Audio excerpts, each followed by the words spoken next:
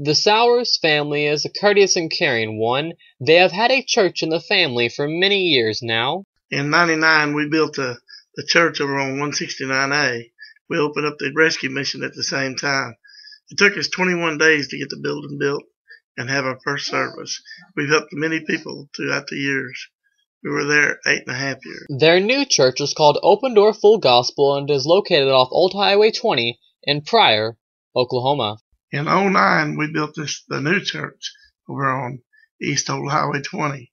It's twice the size as the old church. It took us 71 days to build it, and our first revival was a year and a half. Terry Sowers is a man full of inspiration and ambition. God gives him visions of what to do and what to build. God gave me a vision of building a rescue mission also. We built it, and now we have 5 apartments that's open for the homeless, and we have our shelter at our house, and it's also got, it's had as high as 30 people in it. John has lived in the homeless shelter for about 2 years now and feels very safe.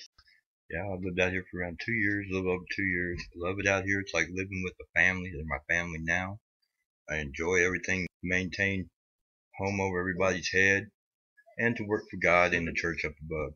Terry's daughter Sabrina lives in one of the apartments near the church itself. My dad got the apartments built. I got to move into one because I got married, and it's a good apartment there. I feel safe next to my dad. Terry has many future plans on what the church is all about. Our next thing to build is a radio station. We're going to get it out here so that people that come and stay here will be able to talk on the radio about things that they've done and the places they're going and the futures they have. This is Jeremy from RSU News.